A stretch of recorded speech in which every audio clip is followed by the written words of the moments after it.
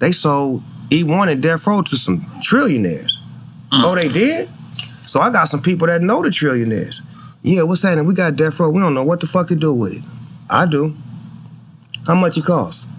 Boop, boop. How much my masters cost? God damn. Oh, fuck, hold on, give me a minute. You got more calls because your masters is crazy. I'm like, give me a minute, man. God damn, shit. So I maneuver, whoop. Let me just get Death Row. I don't even want the masters right now. Because it's all scheme. It's chess, it ain't checkers. Hey, let me holler at y'all. How much for that?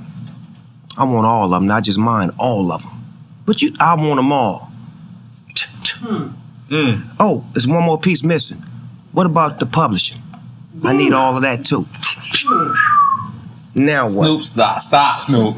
That's some mafia shit right there. Now what? Then the next play, now watch this play. Snatch everything Death Row off traditional. iTunes, Apple, Spotify, batapa. Fuck out of here. Freeze. I'm about to sound Death Row. Freeze. Now watch this. Hold on, we gotta hear this whole thing. So take the Death Row catalog to Dogg Games, the company that I fuck with in the metaverse. That's where it lives at in the metaverse. Then build the Death Row app so we can be like Netflix, Amazon, Hulu. And we have an app where all of our content lives and all of our music. And now instead of Apple and Spotify and all these motherfuckers pimping, it's a new motherfucking pimp on the block. Yes, we